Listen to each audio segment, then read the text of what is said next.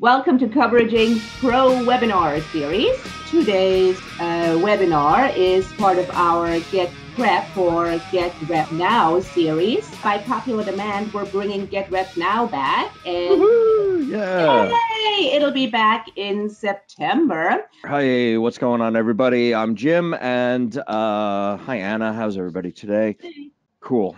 So Get Rep Now is our promotion that we do from time to time, which is basically, send in your script for analysis, and if it's good, we send it to our manager panel, and they guarantee to read it. And it's really that simple. So, in other words, if you send your script in for coverage and it scores a consider or better, which generally means consider, strong consider, or recommend, which is generally like around the top 5% of submissions. So if it gets a consider or better for script, then that means you're in the zone. It's pretty close to being good to go. We send it to our manager panel and And it cross will, fingers.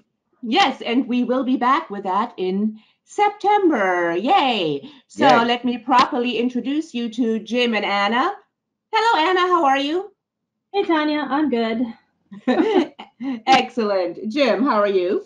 Acceptable. Thank you. Oh, that's good. So today we will be talking about the importance of the first 10 pages of your script and why they are so important. No, that is the So, world's saddest birthday cake I just had. so why are the first 10 pages so important? Duh. Duh. Yeah, apart from all the obvious reasons, no. Okay, well let's just go through the obvious reasons. I think it's important to state it since that is kind of the thesis of this whole thing. So, first off the bat, it's your chance to make a great first impression, right? If they're not great, that's as far as anyone will get. This is just a real sad thing, but in the industry, a lot of people really don't read past the first 10, and it's kind of just an accepted thing, for sometimes it's first 10 last 5, as they say. It's actually true, sadly true. Speaking of first impressions, it can be quite disconcerting at times when you open a script and the first, I don't know, 2 lines have 5 typos in them. Anna, have you has something like that happened to you beforehand? Oh yeah, all the time. I mean, I think there's a misunderstanding that people don't realize. A lot of writers don't realize exactly how many scripts readers read. I mean, it's not uncommon for a reader to go through 20, 25, 30 scripts in a week, so they will start to blur together. And that's just, production companies, agencies, contest readers, all that. They will start to blur together. So those first 10 pages, if it's a mess from the first page, you're gonna make the reader angry to begin with, and it's just not going to be worth their time to keep going. Yeah, a lot of people don't even understand that there isn't really time to read every script that comes in through most submissions that are coming in over the transom. If it's like let's say an agent or manager is covering a studio or something like that, then they will have to read every script that those studios are buying, for example. Right. But and from beginning to end, and then write up coverage on them and stuff like that. But if you're just, if no one knows you, and let's say a producer or a manager or somebody says send your script along, it doesn't mean they're actually going to read the whole thing. More often than not, they'll give you 10 pages, and unless it's good, in which case they'll keep going. Right. Exactly. And then And so, and yeah, so, and by the way, so if they're not great, that's as far as anyone will get. But if they are great, that's as far as some people will read. And here's another really weird thing. There are people who are like successful agents in particular, but there are successful people in the industry who, as a point of pride, never read past the first 10 pages of a script. It's just like that's their thing, so and then you'll find that there are scripts that are sent around and get a lot of heat and stuff like that, and no one's actually read them. but yeah, they, but they've got a great first 10 pages, so you have to anticipate that as well. And so they say sure you've got 120 pages or really 110 nowadays, but really you've got 10. Yeah, absolutely. And again, if something is really wrong in those first 10 pages, it's very difficult for a writer to dig themselves out, because I know myself when I read a script and it starts off and you go, what is this? Even if it, gets great afterwards, I don't know that I'm still on board, because the importance also of the first 10 pages is the part where you build your world and you introduce your characters. And if we, the audience, or we, the reader, don't really, don't get attached to your world or your characters, you got to get us on board in those first 10 pages. And as it says here, the goodwill that you earn through the first 10 can carry you a long way. So the converse of what you were just talking about there, Tanya, is, if you do a good or even adequate job, then people kind of go, okay, I kind of like what you're doing here. I'll bear with you. And maybe there's some rough patches in your act one, or things where, maybe your pacing is a little slow or something. Maybe it's just not perfect. But, if you've scored some goodwill in that first 10, then people will be more than willing to give you the benefit of the doubt. In other words, clean presentation, intriguing characters, you understand structure, you understand your format, then, people will be like, okay, I'll roll the dice. I'll keep reading. Yeah, absolutely. And, also keep in mind that it's like the foundation of a house, as we say here, and as I think I keep saying in my coverage reports as well. If your foundation is not solid, your house, in other words, your script, is not going to stand. So often you have things like, oh, gee, that's the inciting incident. It happens on page 2. So then there's something wrong. Oh yeah, we'll talk about that. Anna, I want to ask you about this one. Sure.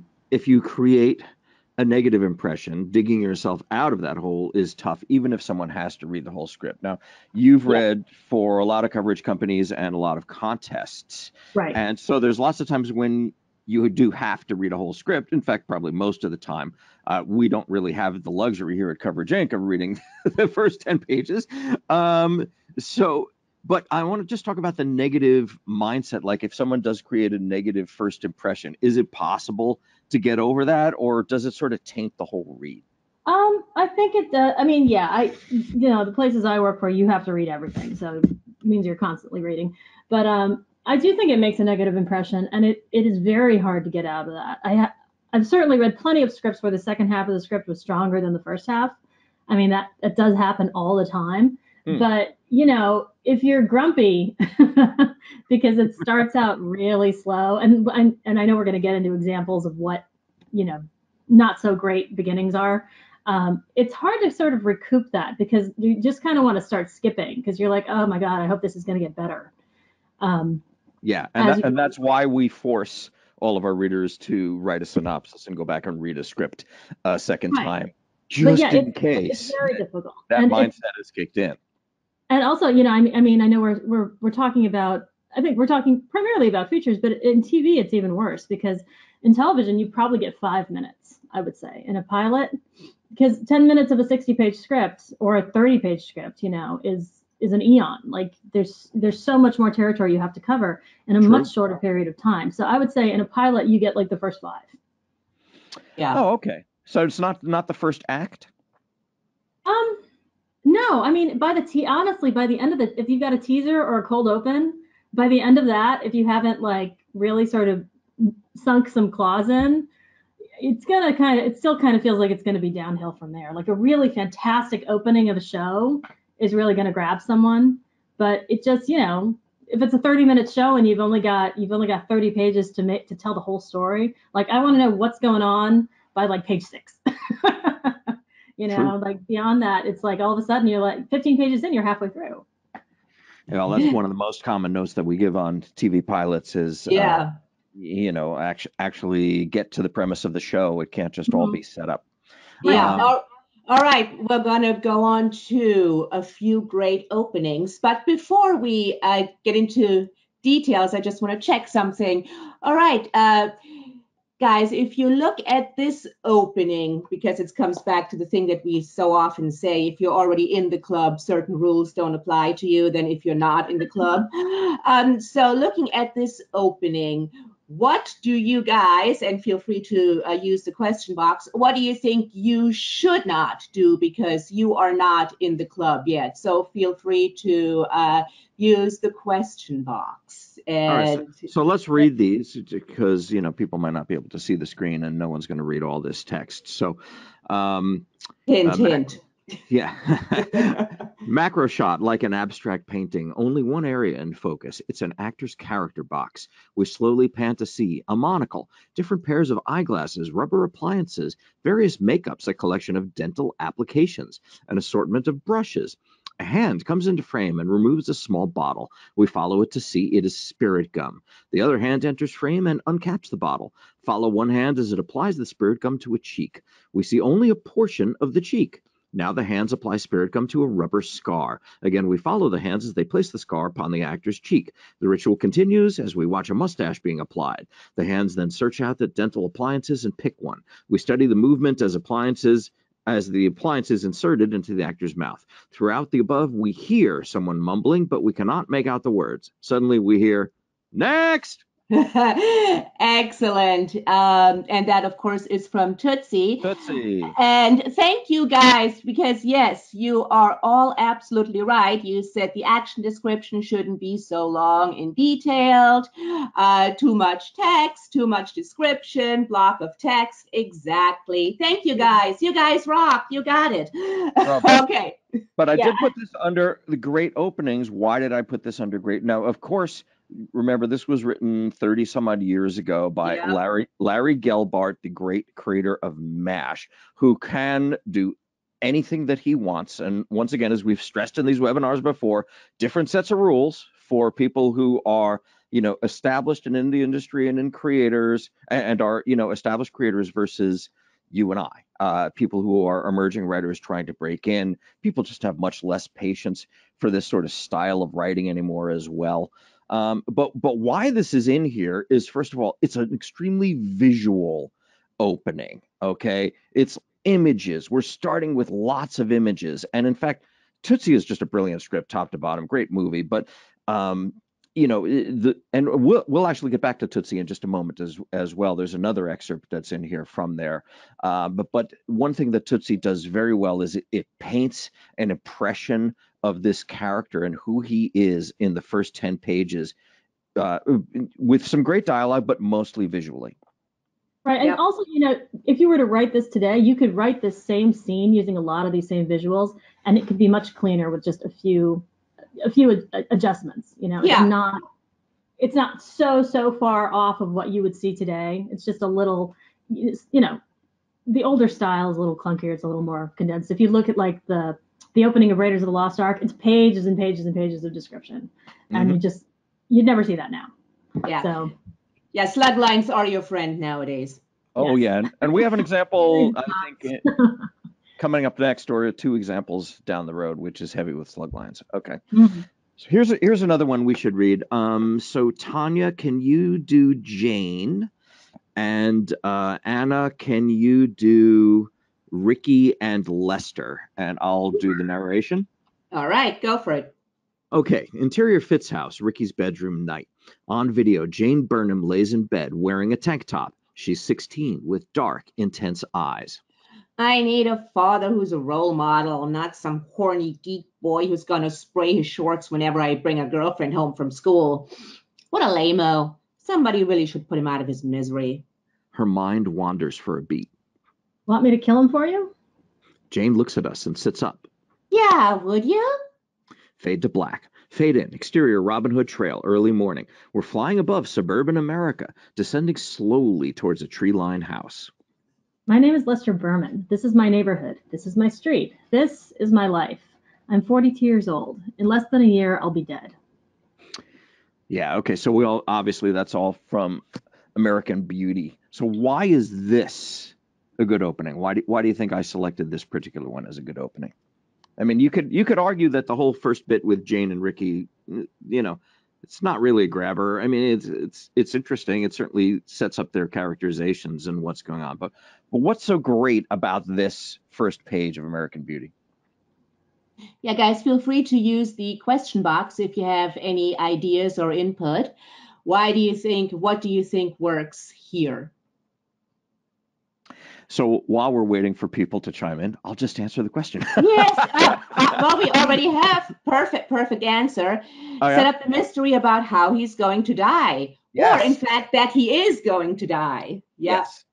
So we pose a really fascinating, dramatic question that now hooks us. Like, oh, okay, that's interesting. How is this going to happen? It's an unusual way of starting a story, and it makes us want to find out the answer to the question, to unravel the mystery. We're going to have an excerpt from Breaking Bad in a little bit as well, which the beginning of that poses the exact same question. What the hell is going on? I want to find out more about this. So if you pose a question at the very beginning of the script, and it's a really intriguing question, and you answer it during the course of the story, people will, again, that will buy you some goodwill, and people will be on board. Also, talking about American Beauty for a second, what's great about that first page is that it tells you an enormous amount about, the guy that will be the protagonist before we even meet him. And that's Yes. Very good, and also very difficult to do. So if you can do it effectively and quickly, that's fantastic. All right. This next example is from a movie that you might not expect to be on this list because, frankly, it sucks. And that's Alien 3. I mean, let's face it, what a botch job that thing was. But the reason that this thing is on here is because this first page of this particular draft of Alien 3, which I don't think is the shooting draft, but this is a hell of an example of really tight visual writing. Writing down the page, using slug lines. It's really great. Now, I happen to know the screenwriter of this. This draft was written by John Fasano and Vincent Ward. John Fasano was my ex-brother-in-law, and he unfortunately passed away. But he was telling me the story about the production of this, and basically none of the writers who worked on this project actually wanted to write the movie that we all saw. It was handed down to them. They had no choice. Believe me, no one wanted to kill Newt. That's just the way it was. It's what they had to work with as a writer on assignment. You guys might all find yourselves in situations like that where you've got to kind of make, Shinola out of shit. But let's just read it real quick. The screen is black. A pinpoint of light appears. Red, an ember. Unseen bellows blow. Glass furnace. The embers glow. Flame. The fire grows. A river of molten glass. Heated by the furnace to over 1,300 degrees Fahrenheit. White hot. All right, I'm not going to read the rest, but you guys get the idea. Lots of images, really fast, just single word descriptions of things. It pulls you in quickly, and you'll see each little fragment. It's a little fragment, then we move down the page. That's called writing down the page. We don't necessarily use the whole sentence space, the whole line space. We just put a single line, and then we hit that carriage return, and we move on to the next one. It keeps your eye moving down the page faster. It's a great technique. Yes, and again, slug lines are your friend. All right, let's get to what should you have in your first 10 pages. And here is the first very important point, the protagonist in her known world. And if I could point to one thing that so often goes wrong, is that, simply put, people don't use a setup. Actually, hold on. We have a very important question that we absolutely need to answer. The question was, what is a slug line? So a slug line is, for instance, here, glass furnace, glass factory, smoke, a man. So basically, it's a line capitalized that draws our eye. That is the heading of what we're seeing. And go ahead. Yeah, yeah, exactly, and particularly they tend to be visuals. I mean, they're not really for sounds. They sort of fill in. They sort of do the work of, instead of writing, we see, or the camera does this. Instead, you put it on its own line in all caps, and it's a way of telling the director what to shoot and what to focus on without actually telling the director what to do, because that's actually a no-no, and people hate that. So it's a technique that's been developed where it's calling the shots, literally the calling, what the camera is looking at any given moment in time without camera direction. And yeah, also, again, as you will see, they nicely break up those blocks of text and make it a lot easier and user-friendly. Yeah, exactly. So feel free to use them in your writing. Please do. Key images, especially if they're important things that you want people to look at. Don't write "we see" or "the camera goes in close on his hand." We don't need any of that. Just write "his hand" as a slug line, and then tell us exactly what we're looking at on the hand. Like, we see the scar where where the ring used to be, or whatever. Okay. So all right, back to this setup, because again, this is like one of the things that so many writers get wrong, and it's the most important thing of your the most important part of your script. It is your setup. What is your protagonist like? What is your world like? We need to know this before the story proper starts. So let's clearly define what we mean by setup in this particular instance. Okay. Now, setup specifically means we are showing who this movie is about. Your protagonist or protagonists, that's what should be in your first 10, not story necessarily. If the story is starting too early and we don't know who the movie is about, we're not going to care. And this is a really common mistake. What's called the inciting incident, which is usually the thing that sets the plot in motion, the kind of the monkey wrench that comes into the main character's life and changes things and forces that character to take on the mission of the story. If that happens in the first 10 pages, you are shooting yourself in the foot. More often than not, you can't really get away with that. And we see this all the time in scripts that come in where the inciting incident is on page 1 or page 2, and we don't know who this movie is about. So how are we supposed to care that this inciting incident has just hit and affected so-and-so's life? Exactly. So what we're doing also in the first 10 is we're establishing the protagonist's, Achilles heel, his dramatic need or his flaw, the thing that the protagonist will, in the course of the story, overcome. In other words, it's the beginning of the protagonist's character arc. So Anna, talk a little bit about theme. We have state your theme here on this list. So how first of all, what is theme, and second of all, how do you do that? How do you state your theme? Theme is difficult. Theme is one of those things where it's character and kind of like the core of your connection to the audience, all sort of rolled in one.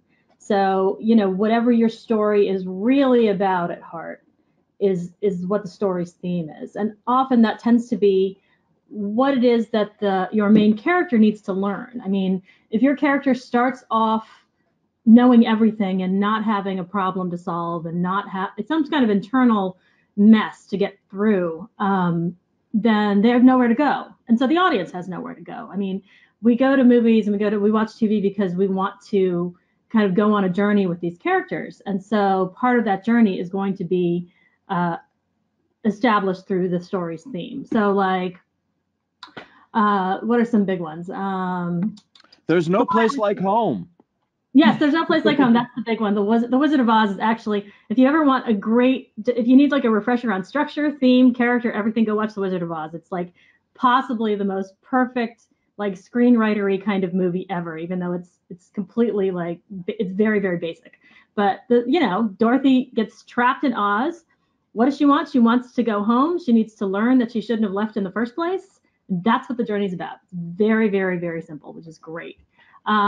This is something what's interesting though is that it's kind of starts as the theme's a little deceptive, because first we think that the theme is the grass is always greener on the other side, but then it's replaced with, it's sort of discarded and revealed at the end. No, the theme is actually, no, there's no place like home. Like, appreciate what you got, And I mean, also too, I mean, you can look at theme as kind of more of a general thing. It's the subject that all the different characters are going to deal with in their own way. I mean, if The Wizard of Oz is all about what it means to be home, about finding your identity, that applies to all the different characters in the movie as well. And almost every sort of big basic, you know, A to B kind of mainstream movie is going to have that. I mean, I think art house movies, anything that's a little alternative or independent, is might be a little more difficult to nail it down. But like Eternal Sunshine of the Spotless Mind is one of my favorite movies, and that's a great movie about relationships, but it's also about how, you know, the repetition and the struggle of like you go through the pain of relationships because that's what you do, and learning to accept that. That's really what the movie's about.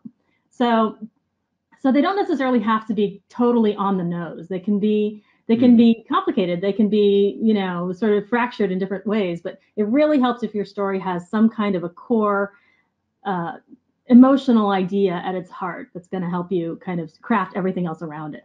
I like to think of it as like an emotional skeleton that you're going to build everything else on top of. And when it says state your theme, mythologically speaking, you know, according to myth, there's a messenger who arrives, you know, generally around like, you know, 5 minutes into the story, who literally will tell you what the theme of the story is. Now, obviously, there's many ways to get your theme out.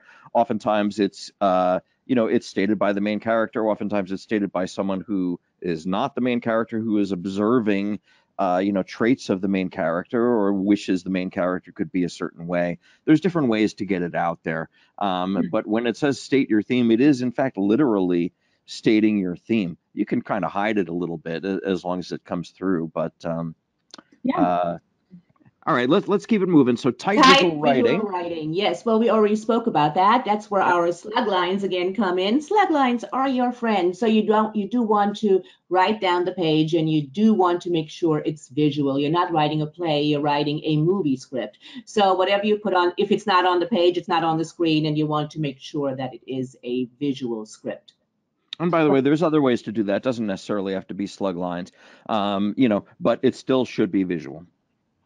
Right. One thing that's not on this list that I would add to establish the protagonist's dramatic need or flaw is to, you know, tell us why we care about this person. We don't have to like them, and I think there's a lot of there's some misunderstanding about that, because, you know, you don't have to necessarily like a protagonist. They can be an anti-hero, they can be a terrible person, but we have to know why we are rooting for them to succeed, no matter how messed up their journey is going to be. And that really needs to be in the first few minutes. Yeah. Because otherwise, why am I going to devote 2 hours of my life to following this character's journey? So, okay, that's an interesting question. So, you know, generally, like, you know, the rule of thumb is a character doesn't need to be likable. A character needs to be fascinating. Yes. But you're right. But we still need to kind of, we do need a reason to keep following this person.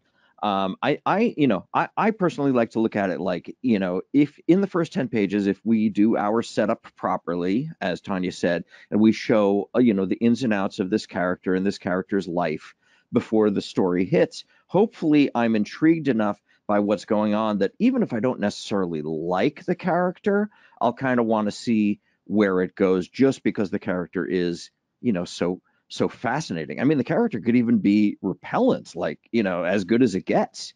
And then it's like, oh my God, what a train wreck. Where's this going to go? Yeah. Okay, going back to posing a question to be answered later. Let's go back to our Wizard of Oz. Is the grass really always greener on the other side, for example? True that. Yep. Well, what's going to happen to Lester? Right. A clever opening. So what do we mean by clever opening? Okay, so you know, look, there's a lot of different ways you can start a screenplay, but one thing that people do like to do is what's called the hook.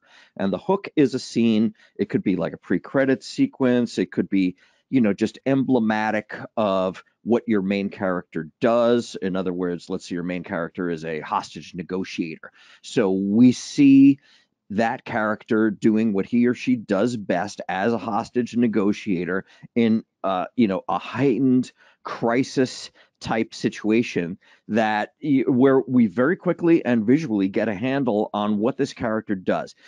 It throws us right into the deep end of the pool. And because it's because it's intense and we get, and it's so visual and we get an idea of everything that's going on, it hooks us. We're like, oh, that's interesting. It's not necessarily, um, it's not necessarily anything to do with the story necessarily, but what it is it's a flashy, grabby visual opening that does tell us about character. Right. It's also a good way to save some pages.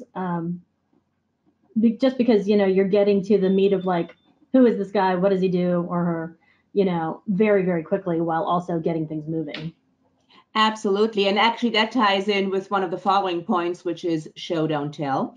And you probably have heard this one a lot, show, don't tell. In other words, let us, the audience, see what this person is like. Don't tell us what this person is like. In other words, don't have someone go to the protagonist, you protagonist, you are such and such person, and I hate it when you do such and such, and I like it when you do such and such, but that's because your psychology is such and such. Yeah, don't do that. Show us.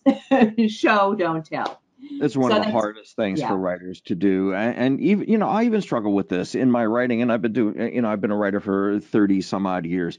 Look, Chekhov said it best right there, don't tell me the moon is shining. Show me the glint of light on broken glass.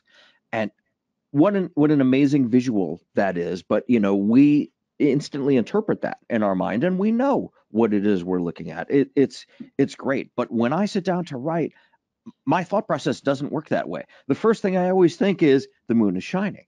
And then I write that down, and I've got to sit and I've got to really think about, like, is that the best way to depict that?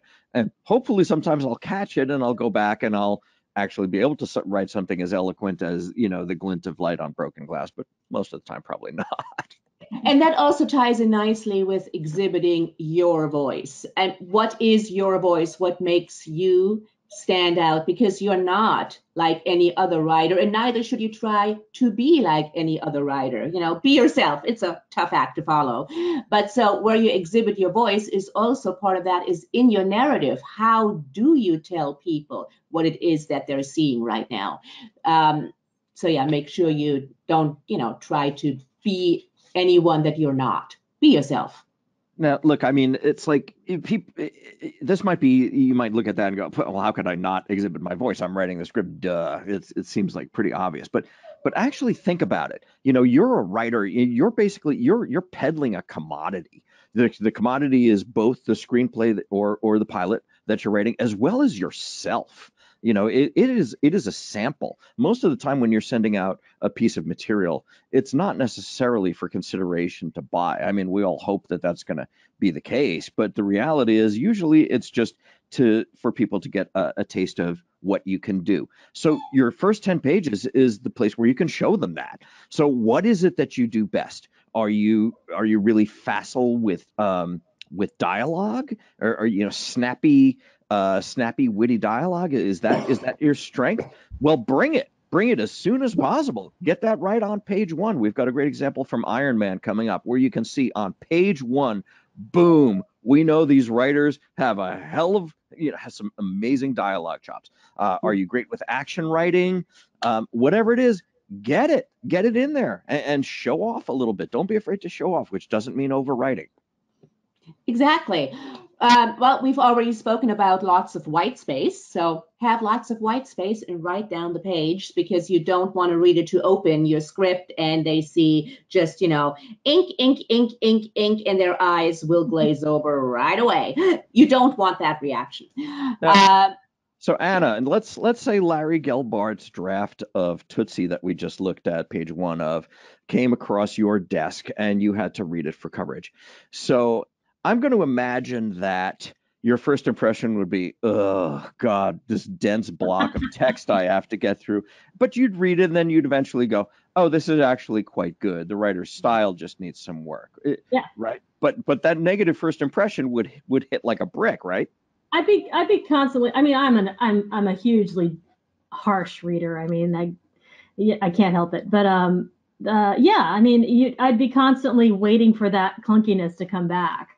Because to me, that's what it looks like. Like, yes, it's a great collection of imagery, but it's slow. Like, I look at it and I think that's a minute and a half of visuals condensed down into a paragraph of really dense writing, And if it's my, let's say, fourth or fifth script of the day, yeah, I might just skim it.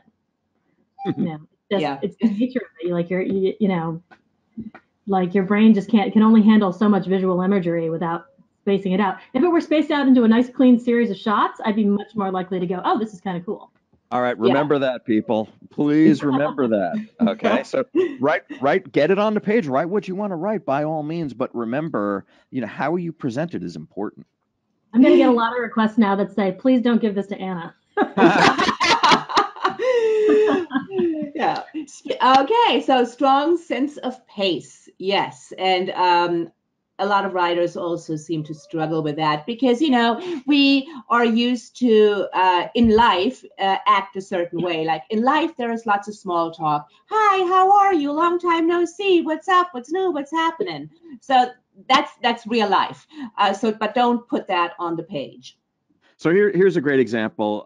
Tanya, can you read Chuck? And Anna, can you read Theo? So here's a bad example. Here's what not to do. Okay. Theo enters the office, closes the door. Chuck Asparagus, 35, three-piece suit straight from the Goodwill store, extends a hand. Thanks for coming in, Theo. Always a pleasure, Chuck. How's the lumbago? Not bad, except on humid days and days that end in the letter Y. Good one, Chuck. Theo, looking over the Q4 reports, we have a problem. Now, here's a different version of that exact same scene. Theo sits at the desk of Chuck Asparagus, 35, three-piece suit straight from the Goodwill store. Theo, looking over the Q4 reports, we have a problem. I'm going to guess that most people really don't care about, Chuck's lumbago. Now, if Chuck is a major character and you want to sort of paint him three-dimensionally by giving him a health condition, that's perfectly fine. But right now, this seems like expendable small talk. And it's perfectly fine to write all this stuff, but then go back and edit it out. It's great. Write your vomit draft, as they call it, which is 160 pages long, and then go back and then just look for the stuff you can cut. You want that first 10 to be tight, tight, tight. Keep it moving, folks. Absolutely. Paint your protagonist as a fully developed and flawed person, not a Mary Sue. Jim, you want to explain the term Mary Sue? Oh, I would love to. Okay. The Mary Sue is a trope. It started in 1973 when a fan fiction writer sent in a story into a Star Trek fanzine in which she wrote about an ensign on board the Starship Enterprise who was 15 years old, rather like the writer was at the time, who was great at everything. She was beautiful. She was a master of kung fu. She was a genius. Half the Kirk was in love with her. Captain Kirk leaves Yeoman Rand and professes his love to her, and it's all completely unearned. So basically, the Mary Sue has come to mean any character in popular fiction that is written by generally an amateur writer who doesn't know what they're doing, who has created kind of like a Superman or woman type character where they have not deserved, or that status is not deserved. In other words, we don't see the long training sequence where this person learns their kung fu, or where they've learned to master, applied sciences or anything like that. We're just simply supposed to accept all of that. And now in a comedy, that's great. Like Black Dynamite is a great example. Black Dynamite is a Mary Sue, and that's why Black Dynamite is so freaking hilarious. But if you're doing this for real, it's bad. And it is a screenwriting cliche. We see it all the time. And sad to say, ironically enough, that Star Trek Discovery is probably the best example I can give you of a Mary Sue in contemporary entertainment, because Michael Burnham is a Mary Sue, and which gives you an idea of the writing talent of the people behind that show. It's also become sort of a catch-all phrase for underdeveloped female characters too. Yeah. Yes. Yeah. True. Oh, quick side question. We have a question. Didn't that character, the Mary Sue character, become Wesley Crusher in TNG? Jim, you're the expert on Star Trek. Anything? You could argue that Wesley Crusher has elements of the Mary Sue. Yes, I would say probably not fully. I'd give Wesley Crusher like a 75% on the Mary Sue scale. First of all, the stories did not revolve around the Mary Sue. According to the Mary Sue trope, the character has to be incredibly important to the universe. Like, the world will stop if this character, did not exist. Things just unnaturally happen to this character, like aliens just show up seeking this character out of nowhere. Things like that. That generally didn't happen to Wesley Crusher. He was really in the background for most episodes, and there was only a handful of episodes that focused on him. But yeah, there were a few where he was just, magic boy who pulled solutions out of his ass, and he was, such a genius. But you could also argue that, hey, we also saw years of him training behind the helm of a starship. He was an ensign. That's what he was doing there. So, yeah, I'd give him 75%. And we're going back to Tootsie.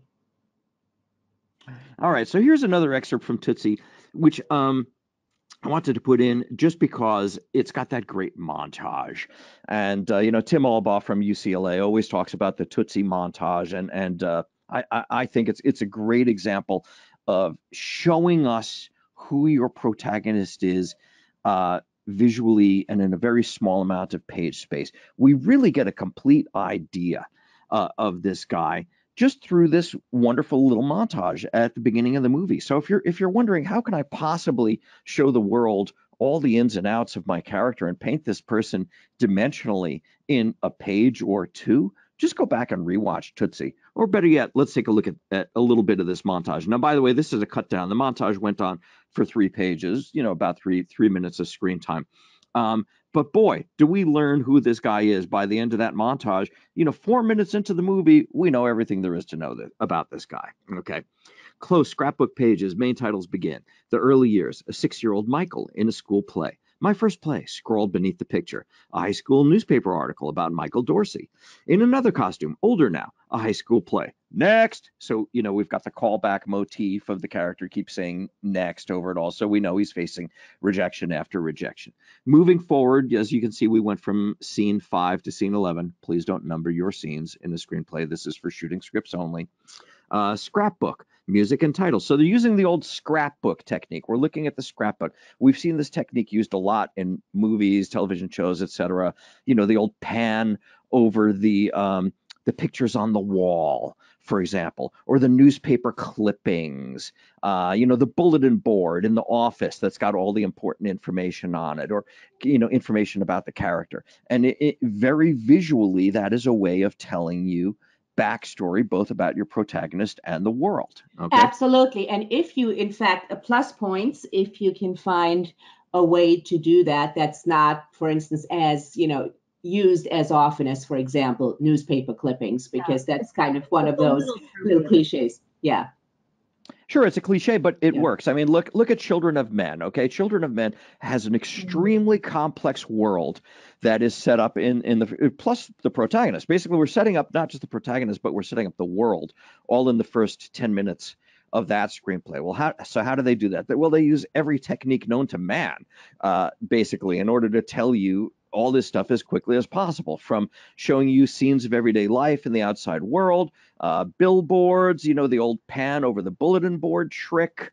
We have a terrorist event.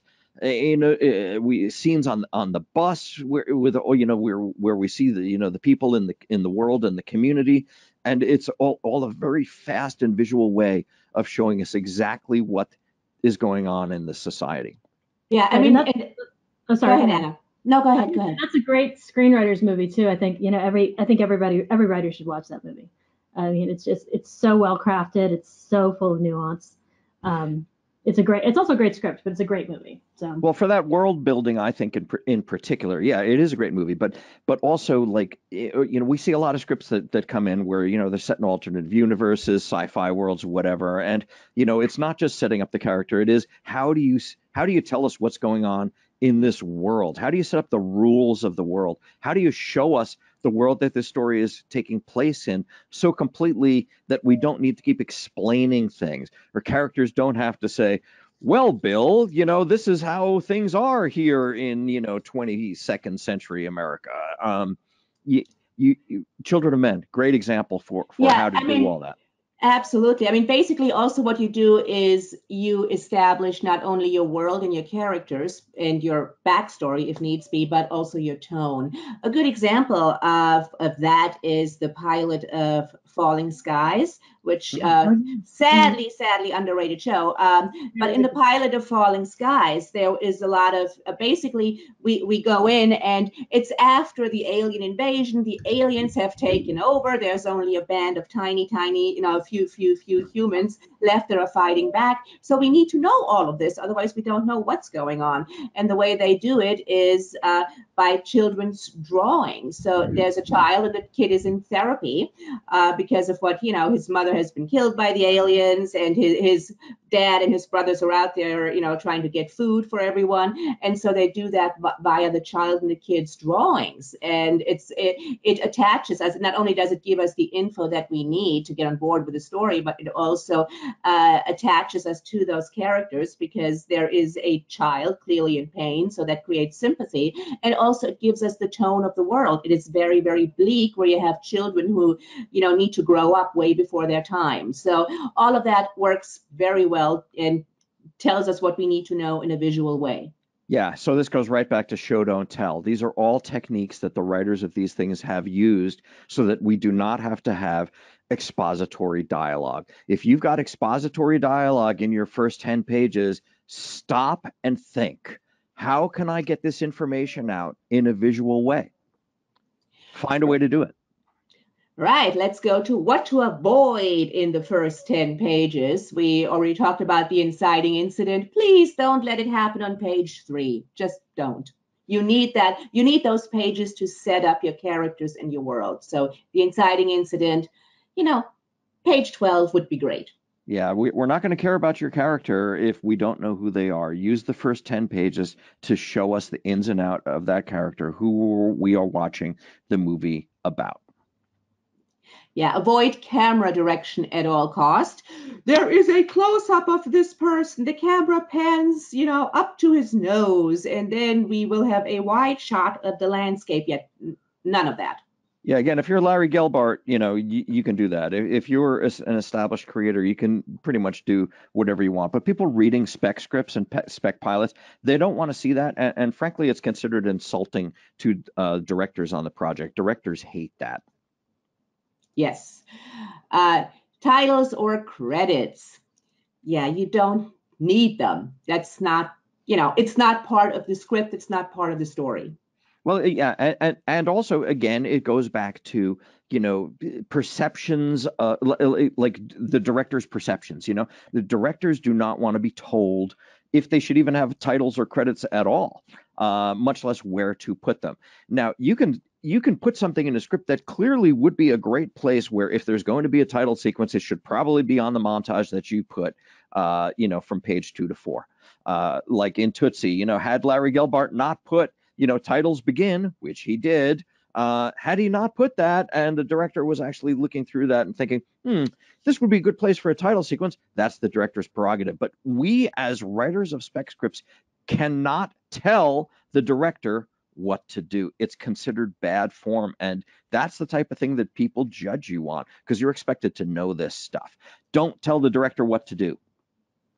And no song calls. So don't say, okay, the Who's Pure and Easy is playing. Yeah, don't do that.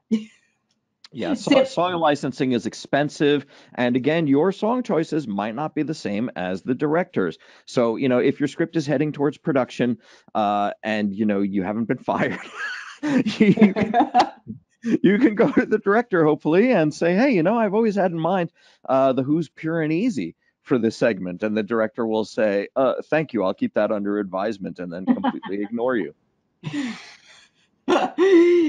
Long scenes. So you don't want scenes that go on for 5 or 10 pages. And believe it or not, that happens. It should only happen in plays, not in screenplays. However, at times, writers have a hard time editing themselves. But yes, do keep your scenes to 3 pages or under. Yeah, right. Write those in the vomit draft, and then please edit yourself. Yeah. Yeah, I think people don't really like it's next time you find yourself in that position, go watch a movie that has and just time some of the scenes. Like people's the perception of how long it takes for things to happen on paper versus on screen is completely different. And I mean, 5 minutes of screen time is an eon. Yeah. Oh yeah. Especially not in the first 10. Please. I mean, look, there's plenty of great movies that have long scenes in them. And if you've built up that goodwill through the course of the story to finally get to a moment where you've got this really long, great, interrogation scene or something like that, great. That's fine. But yeah, first impressions are so important. Keep it moving, please. Right. I mean, it's not like if you're Robert Altman and you're watching the first, what is it, the 8-minute tracking shot at the beginning of Gosford Park. Yeah. Yeah. So, but then again, we're not Robert Altman, so. Exactly. Yeah, we've already spoken about overwriting and non-visual writing, and there's a great example. So this little example is great of what overwriting looks like. Don't do that. Okay, let's come to one of my pet peeves, the protagonist beginning their day. And the reason why that is a pet peeve is because it happens so often. Your protagonist, I mean, like how many scripts, how many movies have you seen with the protagonist gets up in the morning, the protagonist brushes his or her teeth so many times. Just if you can come up with anything else, really, that would be great. I mean, there are exceptions. The exceptions are when you manage to do something that's completely subversive with that. Yes. The one that I always come back to is Stranger Than Fiction, which has to start with him getting up and going around about his day because it establishes, sort of this rigid structure that this character has been living and then completely turns it on end. But absolutely. Another good example is What We Do in the Shadows. Yeah. The protagonist wakes up and turns off the alarm clock, but the protagonist is in a coffin. He's a vampire. So, so those are, of course, exceptions. But yeah, don't do my person just, goes through their routine. We will not care. Breakfast, work, we don't care. Like, keep going. And so carry that forward. What you're basically saying is if you're using any trope, do not use that trope unless you're aware that you're using the trope and put a new spin on it. Like, I am using this specifically because it is a trope and I want to subvert people's expectations. I'm going to use the trope, but then it's going to become this. And if you do that, people will love you. So that's exactly what we look for as a hallmark of good screenwriting. So one of the reasons I loved Kung Fu Panda 3 so much, because that movie is so snarky, it subverts the expectations of the hero's journey throughout with, the character of Po, the panda, commenting, on sort of a meta level as to what he's doing and what should be happening versus what's actually happening in the movie throughout the process. It's really fun. If you've never seen it, do check it out. Writing things we cannot see or know in scene description. So what we mean by that is quite often a writer will give you the character's entire background in the action description. For example, this is Dr. Joe Schmo. He's had a hard time in medical school, but he finally managed to graduate from medical school, and now he is an attending. He doesn't like it all that much, but his wife needs the money, so he keeps fixing up people because his wife is such a spendthrift. Okay, we know any of this. How is he wearing a sign that says all of this? Yeah, none of that stuff is going to be seen in the movie. So we always say if it's important, please put it in dialogue or make sure we can see it visually. Now, I will say there is an exception. We're going to see one of those exceptions coming up in just a second. Vince Gilligan writes stuff all the time in his scene description that you can't possibly see. Pardon me. That's part of his style.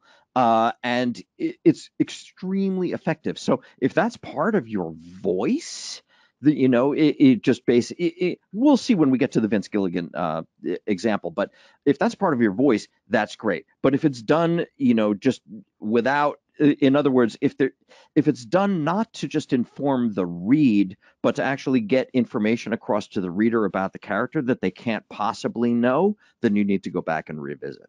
Yeah. Speaking about seeing, don't write "we see," because that actually happens a lot. You get a script and every second line starts with, "We see this person opening the door. We see a pair of feet. We see a closed window." Yeah, Don't. we see everything in scene description. So we see those two words are completely meaningless. When you say we see him pick up a coffee cup versus he picks up a coffee cup, it's exactly the same thing, just with two extra bloat words that drives people crazy. Just get rid of it. Yeah.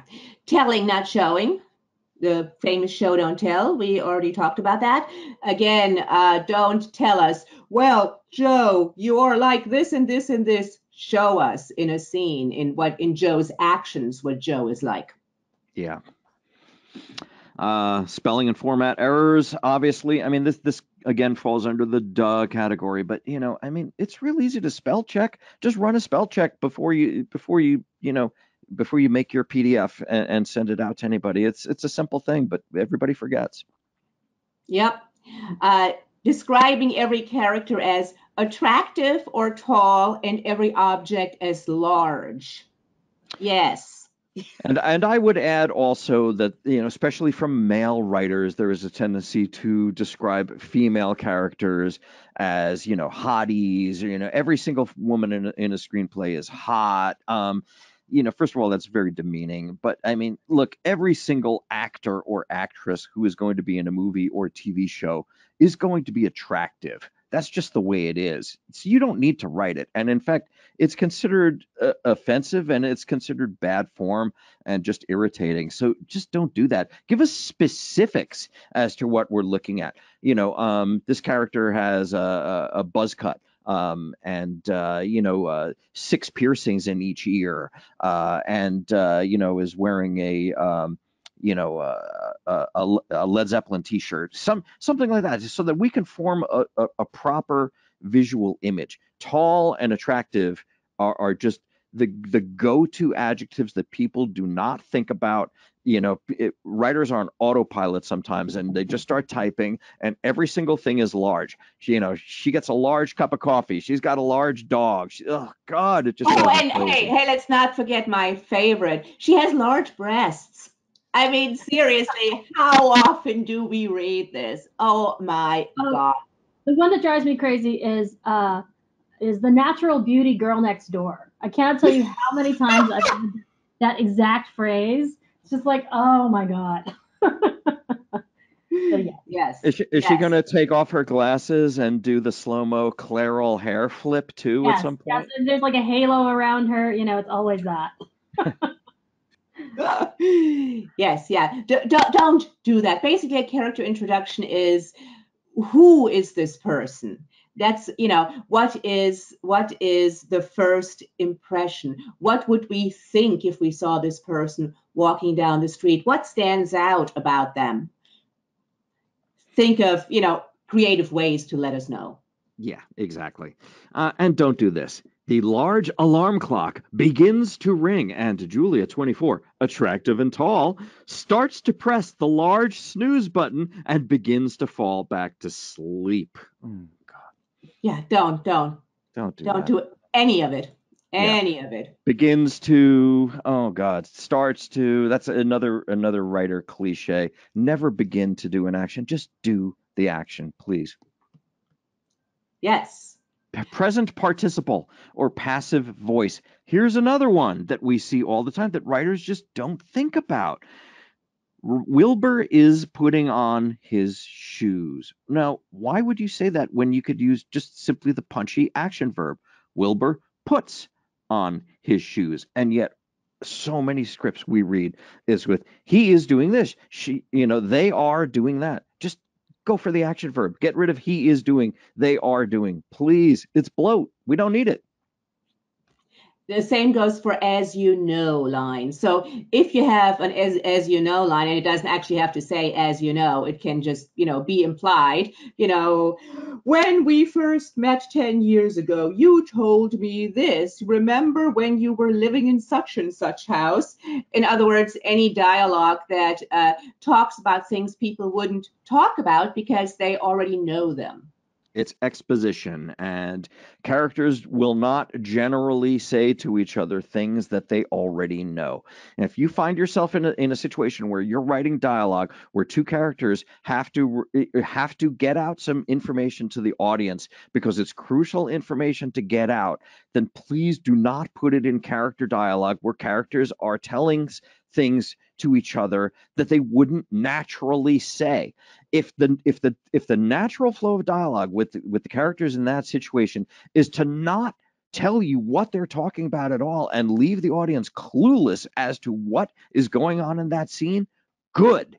Do that. That's what you should do, because you will find a way 20 or 30 pages on to more naturally tell us what the context is, and then we'll go, oh, okay, that's what they were talking about. But do not feel that you need to explain everything throughout the process. It's exposition. Yes, absolutely. And we've already spoken about starts and begins. Don't start anything, don't begin anything. Javier begins to make a left turn. No, how about Javier just turns left? Yeah, that's good. Yeah, exactly. So here we have a good example of what you need to do if you're going to introduce a whole lot of characters all at once. That's from Aliens. Oh yeah, great movie. So, it can be really difficult if you have a large cast and you are introducing everybody all in a page or two. It's very hard for readers to keep track of multiple characters when introduced at one time, unless you make them really specific and give them a nice little, something about them to remember, a hook, a character hook to remember them. For example, Aliens, great case, right? We meet all the colonial Marines all waking up from cryo sleep pretty much at the same time. Apone wakes up from cryo sleep. First thing he does is he puts his stogie in his mouth. We immediately know, okay, he's a badass. We see Vasquez, and she's doing chin-ups. And someone says, has anyone ever mistaken you for a man? And she goes, no. Have they mistaken you for a man? Something like that. So we very quickly get an idea of the personalities of every single one of these characters in a very short period of time. And because they're so distinctive and so memorable, each one is a completely separate characterization from the other. And also their names are very dissimilar. That's something to keep in mind as well. The different ethnicities, the structure of the names is different. They just look different on the page. It's easy to remember who these people are. And in a very short period of time, we wound up meeting an entire cast of characters very memorably. But that's a tough thing for emerging writers to do. Yep. And here we're going to put it all together. 3 examples of things that went really well. So this is actually the teaser from the original Breaking Bad pilot. This is when they still had it set in California before they decided on Albuquerque. So what he does very well is the visual writing. Again, it's very visual. We know what we see. And his voice comes through loud and clear. If you have not read the Breaking Bad pilot, then consider this your homework. You can find it on the internet in a 2-second Google search. It's a great read. It's really fun. But just look at how he tells it. I'm just going to read a little bit of this. Exterior cow pasture day. Deep blue sky overhead. Fat, scuddy clouds. Below them, black and white cows graze the rolling hills. This could be one of those California "It's the cheese" commercials. Except those commercials don't normally focus on cow shit. We do. A fat round patty dries olive drab in the sun. Flies buzz, peaceful and quiet, until zoom! Wheels plow right through the shit with a splat. Okay, so we never saw any sort of pasture or cow shit in Breaking Bad because they restaged it to Albuquerque. But still, does it matter? No. What just happened was we were immediately pulled in by this writer's voice. And sure, none of this stuff about the it's the cheese commercials you can see, but it tells us right away this is a confident screenwriter, and okay, this guy's telling me a story. I'm going to relax and enjoy this ride. Exactly. So here we go to Iron Man. Oh, by the way, one more point I want to bring up about the Breaking Bad teaser. All right.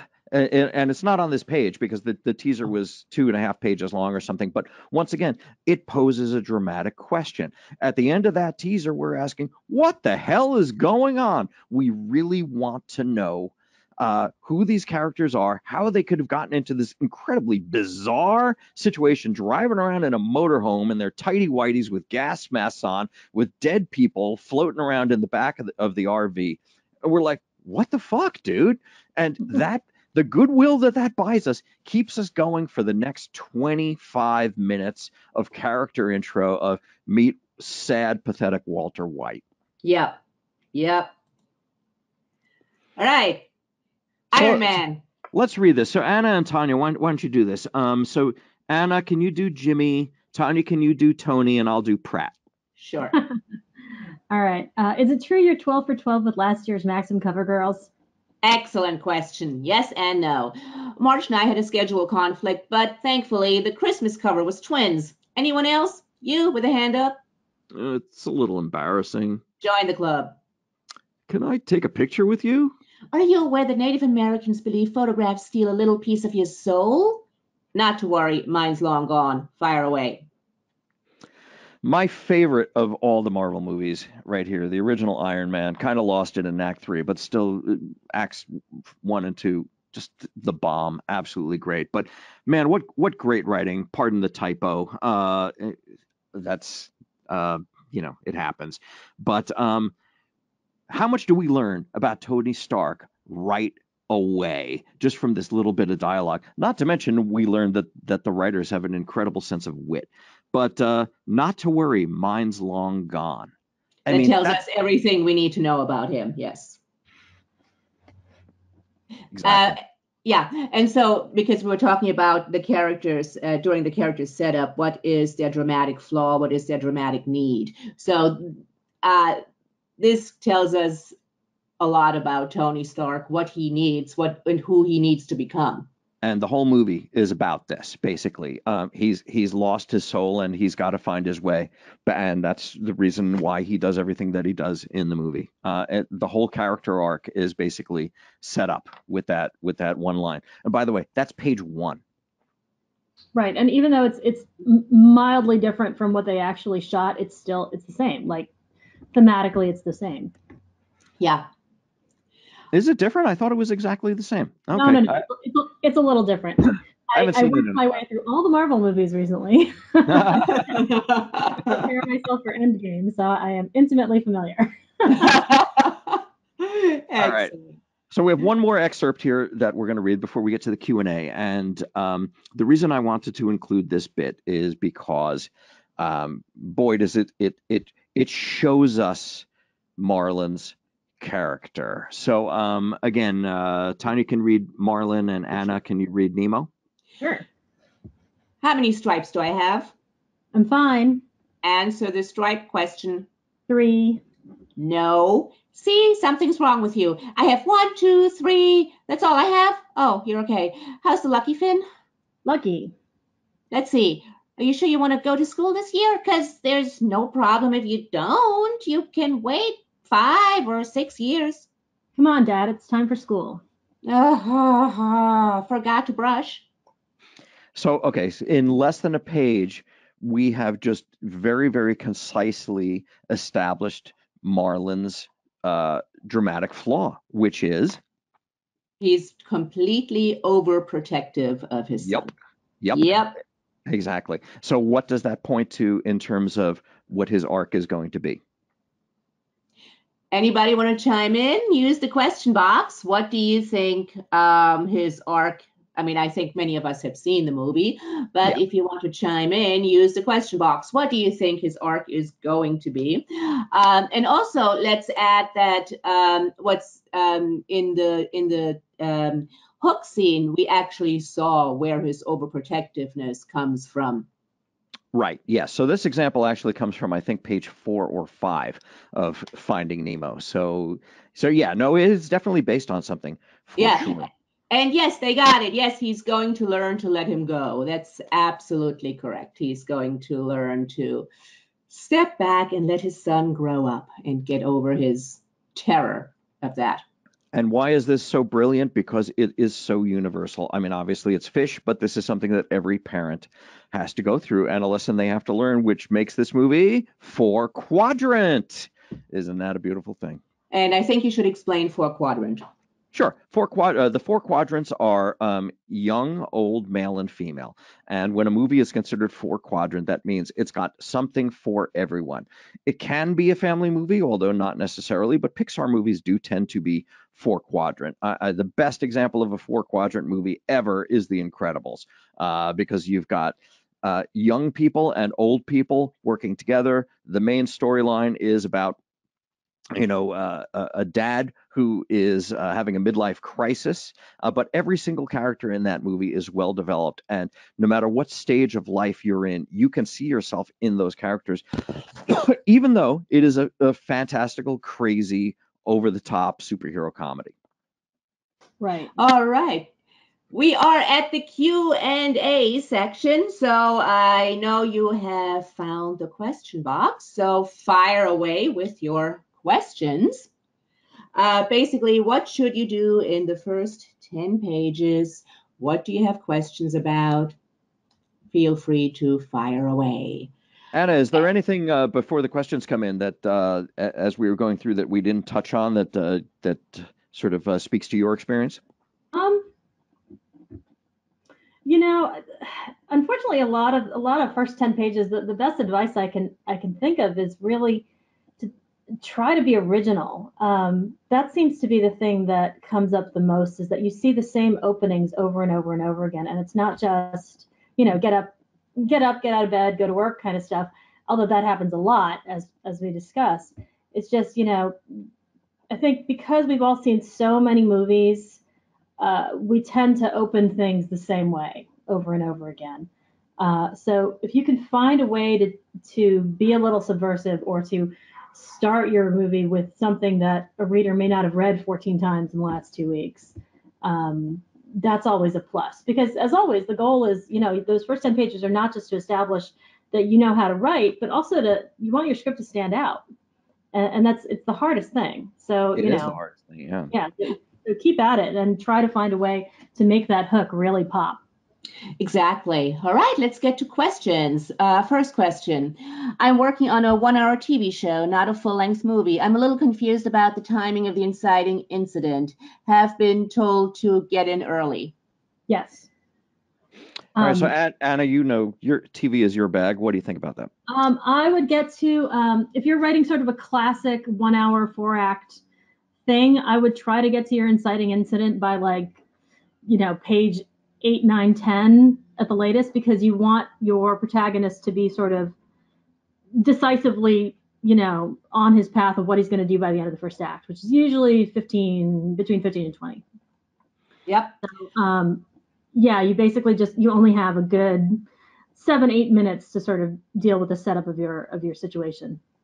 And by the way, the number one problem we see with pilots is that they are what's called premise pilots, which means they're all set up. Don't do that. No one wants a premise pilot, which is why the number one piece of advice that we give to writers of pilots is write the first 2 episodes of the show. Now take your first episode and throw it away and use the second episode as your pilot. Because generally what you've spent all of the first episode doing is getting all the pieces into place so that the story can take place from episode 2 on. You generally don't need any of that stuff. Right. You want to introduce the world while the character is doing whatever it is that they're going to do from week to week. The best pilots, there's a gazillion great pilots out there. I went to a screening of the premiere of Good Omens last night, and that's a fantastic pilot. So when it comes out, watch that. But Buffy the Vampire Slayer is a fantastic pilot. Yes. ER is a fantastic pilot. Sorry, a lot of my examples are from the 90s. That's when I started writing, so it's that's where my brain automatically goes. But Breaking Bad, again, a fantastic pilot. Daredevil's a great pilot. Yes, it is. Yes. you basically just want to make sure that you are introducing the world as you go along. Like if I were going to give advice about pilots, just start by thinking about what the character needs to do in this episode to solve the problem, and then introduce the world as you're doing that. Exactly. Right. Next question. Any tips on the structure and pacing of the first 10 for an ensemble-based drama pilot? Don't worry, I do have a lead. I have all 4 of the main characters in their current world established in the 4-page teaser. In the following 6 pages of Act 1, should I focus primarily on the lead character story? Ooh, wow. Well, it sounds like this writer is in pretty good shape. Anna, what do you think about that? Yes. I think I'm understanding. Could you read the beginning part of the question again? What is it? Sure. The beginning part is, any tips on the structure and pacing of the first 10 for an ensemble-based drama pilot? Yeah, I mean, any ensemble is going to have a leader unless you're writing Game of Thrones, which please don't write Game of Thrones. I mean, one of the things that we see a lot of is people trying to emulate this path of having 20 main characters and 13 story threads, and it's just it's very hard to accomplish, and it's tough to do in a spec pilot just because people are not going to be familiar with your work. If you want to expand your world after the pilot, great, but try to keep it contained. I would stick with I would suggest using your lead character as kind of like as the anchor thread, and maybe making the other ensemble characters slightly secondary. If you're aiming for a true ensemble, just because having one person whose job it is to carry the structure through the story is going to give it a lot more momentum, rather than feeling what you want to avoid is this jerky back and forth, like the story's not building because we're constantly cutting between all these different character threads. Does that help? Excellent. Yeah, very, very, very true. All right, we are kind of, I've just noticed, completely running out of time because we just talk way too much. But as we always do. But in case you have any questions in between webinars or anything, you can always email us. We're always happy to answer your questions. So feel free to email us at info@coverageinc.com. Yeah, no one sends us recipes, but that would be great. Recipes. Yeah, Anna would like some recipes if you have them. Yes, please. Thank you, everybody. Thank you very much. Bye-bye.